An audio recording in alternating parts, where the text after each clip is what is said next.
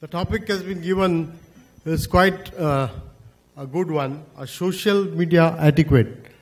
We have so many things in our life, but we have forgotten the etiquette. And precisely that's what I'm going to talk on. બાળપણમાં જ્યારે માચીસના ખોખામાં દોરી બાંધી અને phone રમતા હતા ત્યારે ક્યાં ખબર હતી કે એક દિવસ આખા ફોનમાં આખી જિંદગી સમેટાઈ જશે.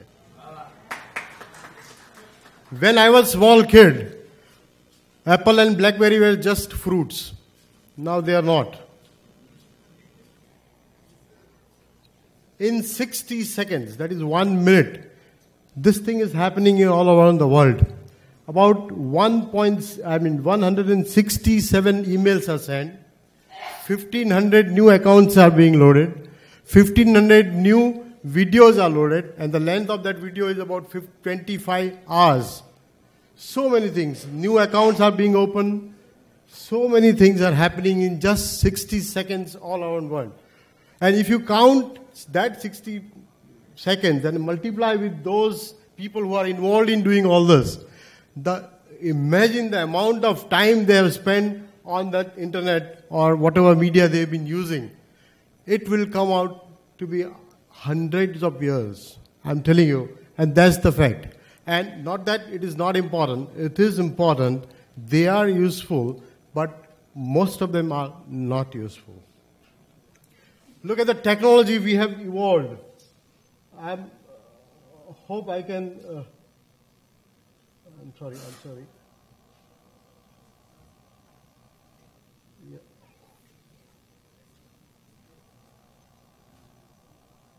Hope you can listen to the video. I'm not too sure. Can you? Hello. I'll see you later. Bye. That's the technology. He had a phone in his finger. Advanced technology. Can you hear? Hello. Okay, bye. Advanced technology.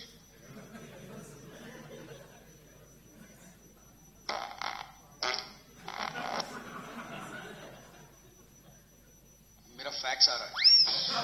So this is what we are heading for. That is an advanced technology. What people are talking, I'm showing you something extraordinary. And that's the reason why Mr. Gulzar had to write this. खुद से ज़्यादा संभल कर रखता हूँ मैं मेरा mobile को क्योंकि रिश्ते सब सारे उसी में कैद हैं. And we are bound to this particular small gadget and we cannot do without it. And what does the psychiatrist say about it? Psychiatrist, it's a too long a video, I'm not going to show it, but she's a child psychologist and she has a lot of things to say about the newer technology. So I'll cut short, I'm not doing it because limited time has been given to me. The first thing we check for is how much TV time or iPad time or mobile time. So, in short, what she says is, after all these newer technologies, we have become a bit impulsive, insecure, impatient, intolerant, irritable, irrational, image conscious, and probably insane also. And there is a definite reason why we have become like this, because fear of left out. If I don't send a good SMS to you or a good WhatsApp message to you, that means that Sunil is out of this WhatsApp group because he cannot send anything new. So that keeping away or fear of left out is there in our mind. And that's the reason we keep up sending messages. Whether they are good, they are bad, whether they are worth sending, they are not worth sending. We hardly think about it and just keep on sending them. And this is how our Wi-Fi parties are there now. Everybody is attending the party, but nobody is talking to anybody. And my family visited my grandmother. Look at the face of my grandmother. Everybody is busy with the mobile and nobody is talking to grandmother. Why the hell you come to the grandmother? You don't even talk to her.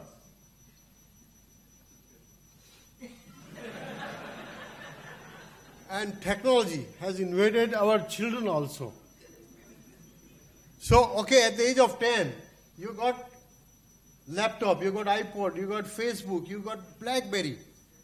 But remember, dudes, when I was 10 years old, I just had only one thing to play, and that was called outside. So our kids have become very smart. The mother comes and tells her, there is a bright sunny morning, my dear son, go out and play. What are you doing in front of the TV? So he goes out and plays.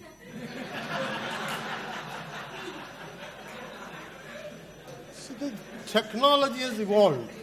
The mindset. We have become forgetful, absolutely forgetful. This child says, if you come across my mother on her Facebook, please tell her, I have to complete my bath, I'm still in the sink.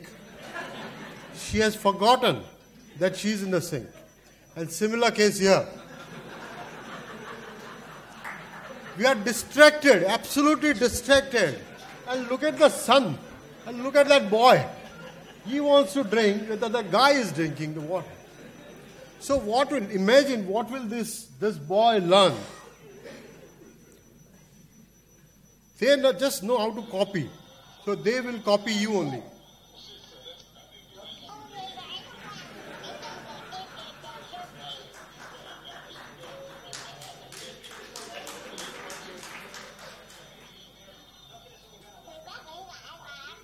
I will not complete the whole.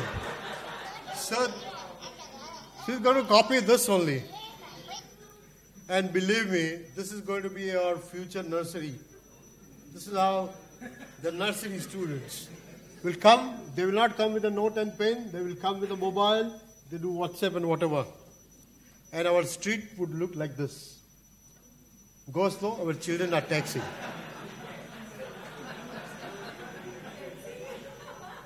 Okay? But then our children, they do tit for tat.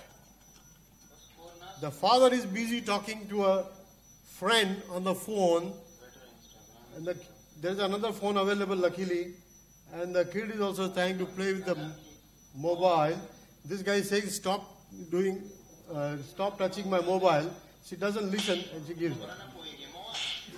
So this is what is done. This is what we are teaching our children. And this is what I am talking about, the etiquette. And one day you will have to be a father like this. If you want your son to sit for a study, you will have to be like this. And he has been awarded the Father of the Year. The matter of fact is, there are more number of mobiles than toilets in our country.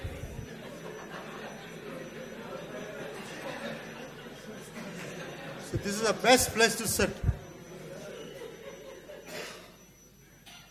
And digital, we are thinking of a digital India, Swachh Bharat, and waiting for a bullet train. Achhe din aayenge, of course. We are likely to get the bullet train, but infrastructure, what we need, is not there. By chance, if you go to a toilet without phone, you finish your work in 5 minutes. If you go with toilet, 15 minutes. Toilet with Wi-Fi available, 55 minutes. And if the charger is available,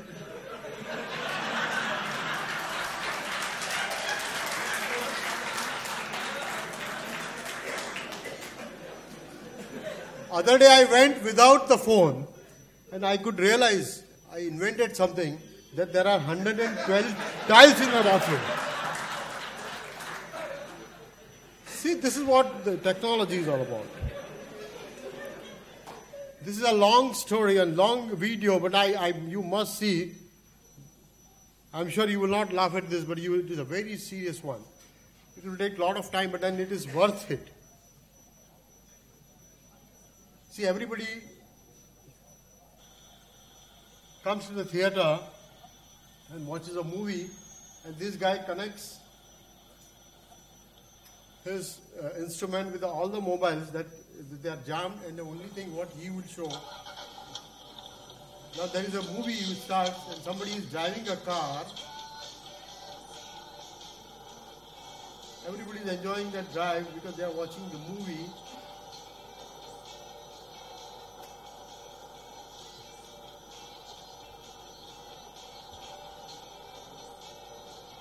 is a learning process, and this gentleman now sends a message to everyone sitting in the audience, and they look at and there is a crash. So this much time it takes. While you are driving, if you take your mobile, you're bound to bang with somebody. So this is the message they want to give. But our guy will not. Be yaar, hema kahin na tha yaar. See, be yaar. Then still he keeps on talking or keeps on selfie, and ultimately the mother gets the bloody phone call that your son is no more. So that is, I'm talking about what is social media etiquette. And then you sit home and start thinking, was that phone worth dying for? You could have waited and you could have taken that phone later on and not while driving. And the fact is, the network will not follow anything further than this.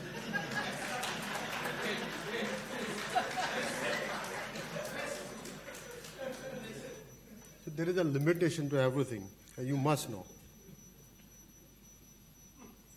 We are busy capturing the moments, not helping people. He needs help. He needs help. But no, we are capturing evidence-based medicine. So we want to give it. Whom do you want to give evidence? Tell me. To help him, he's dying, yeah? And another video for that, you must see this video. Somebody is shouting, he comes out, who is shouting? Then he realizes somebody is in trouble. Oh, he is going to die now. He'll fall. He'll start taking a video. He starts taking a video, yes. And this guy is saying, help me, yeah? And then he's taking video. Now he says, nobody's going to help me. I must try myself. And somehow he could manage. And he could reach. Now somebody else is also shouting. This guy, while taking a video, has gone down. And these people are taking a video now. And that's the etiquette. And that's the etiquette we have learned. What happens in classroom? Nobody wants to know why the teacher is going to scold her or something like that. But everybody wants to take a photograph. This is what we have reached. Believe me or not, we have a disturbed sexual life. Because even in the bed, you are with the mobile. And I don't know whom you are chatting with. And chatting with a stranger is a big, big problem. Look at this handsome boy. He's chatting with somebody. He doesn't know whom he is chatting with. Dear, apni photo dikhao na please. And the dear replies, Abhi nahi janu, mummy paas mein hai. Look at that. See, you don't know whom you are chatting with. Similarly, a teenager girl chatting with somebody, and the stranger asks, hey, pretty, could you give me your mail ID? Girl says, you're sure. I have a boyfriend and I love him a lot. Getlost.com. And the stranger replies, and the mine is, I am your father, you are dead, meet me just now.com. So it has a limitation, it has a lot of problems, and somebody comes to know about your Facebook account and the password. This would be the condition. And people have become insane. This guy has bought another mobile to talk to himself. Because people are talking to him, people are talking on the other phone, and he doesn't have the time to talk to himself. So he has bought another mobile to talk to himself. I'm sure Dr. Malpani will appreciate this, being a gynecologist. That the labors are very painful, you know. And maybe these people will come out with a beautiful nursery rhyme, and the baby will come out immediately. Without the pain.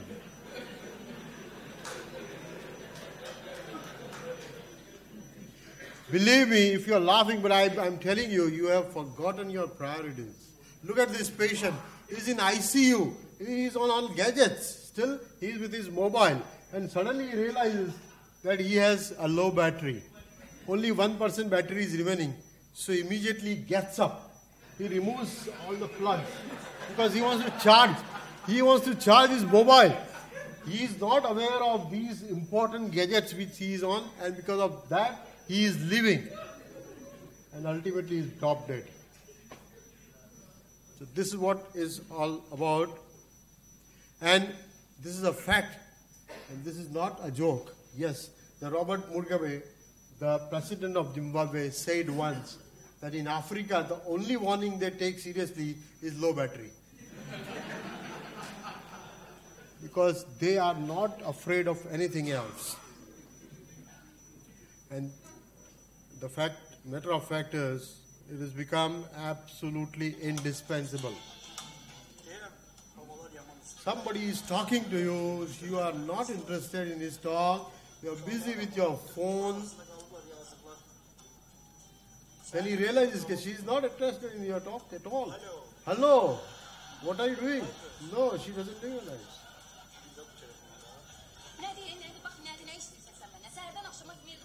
Then she will not stop now.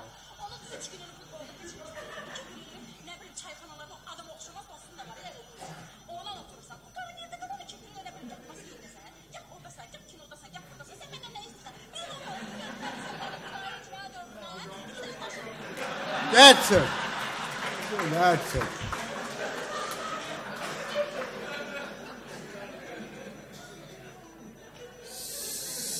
So we become absolutely indispensable.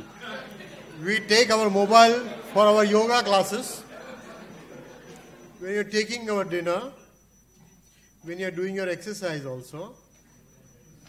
Even fun rides. You're not enjoying the rides for which you have gone. It's a fun ride. Still your mobile is on, the WhatsApp is on. Swimming pool. Multitasking. And yesterday, blind people used to bang with the tree because they were not aware of what is coming. Nowadays, people with mobile bang with the tree and the blind man can survive. So we have become so indispensable that mobile has become so indispensable. And it's a height of sophistication.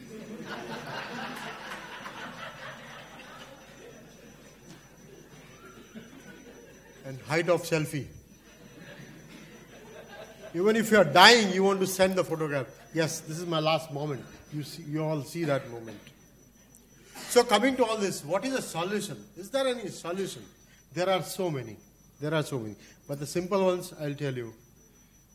One thing we have realized, that we are living in the era of smartphone, but stupid people. Absolutely stupid people. When you have a problem, you face it, don't Facebook it. Nobody is interested in your problem. Everybody is interested in the pleasure which you are having. And nobody is interested in your problem. And our life has become so busy with this particular app that एक तू ही तो है जिस लोगों ने आपसे एक दूसरे को जोड़ के रखा है. But you don't know that you are invading others' privacy many times. And that has to be taken care of, because there is a space for expression, but there is no space for invasion. A best solution, when you all go out for a dinner, stack all the mobiles in one place and enjoy your dinner, keep talking, crack jokes. The moment who picks up the first phone pays the bill. As simple as that.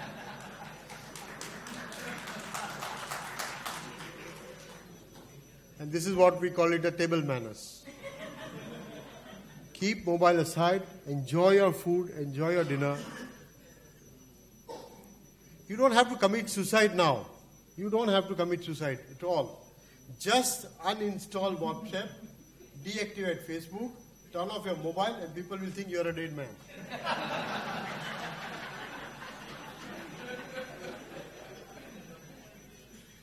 And in America, they only charge $5 to break the mobile. Break the phone to break the ice. What I mean by breaking ice is talking to somebody who is right in front of you, but you are still busy with your mobile. What is our last wish? The husband asking, what is your last wish? Nothing more, just I want to check my Facebook status. This is what the mindset has happened. And ultimately she dies. And what is the advice the father gives? Let us keep our mobile on a silent mode for 2 minutes.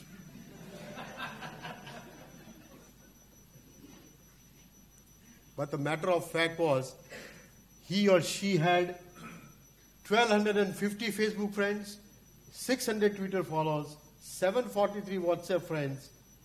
Still outside, when she was serious, outside the ICU, her husband or wife, children, his parents were there, for whom he did not have any time because he was all the time busy with mobile. So, my dear friends, move out of this imaginary world and spend some time with your family, and that will really help you.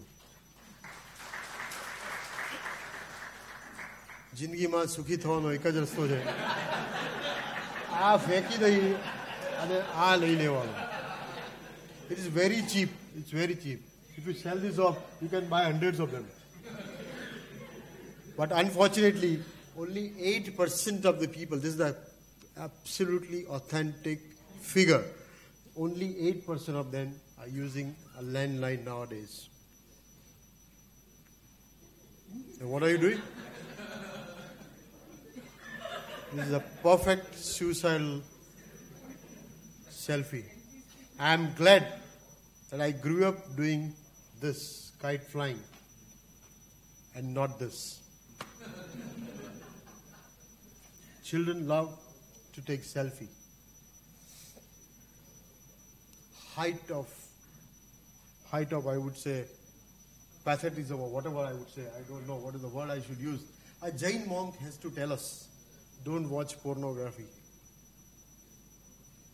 That is something which a Jain monk has to tell us, and that appears in the paper. That's a very pathetic thing. You should know your responsibility. Forget Jain monk. Nobel laureates also says, વિદ્યાર્થીઓએ જો રોજ થોડા કલાક માટે smartphone બાજુમાં મૂકી દેવો પડે, જોઈએ તો જ એની કેરિયર બને. This is Mr. Venkataraman. Few days back when he was in Ahmedabad, he said this. And this is a fact. Listen to them at least, if not me. Respect your parents. They passed all the exams without Google. So Google is not the king and is not the god. સુખી લગ્ન જીવનનો એક નવો નુસ્ખો મંત્ર, એકબીજાના મોબાઈલને અડવાનું જ નહીં. Otherwise, this will be the scenario. If you want a peace in the house, don't touch. And the last thing, you go on upvas. And modern upvas is what? Without mobile, without vehicle, without Facebook, without internet, PC and laptop. Try this to get the real peace of mind. And you can forget whatever I have said, but please download this app in your mobile. The putting your mobile away, paying attention to those who are talking to you, there's an app that is called as respect. At least respect the person who is sitting in front of you. Namaste. Thank you.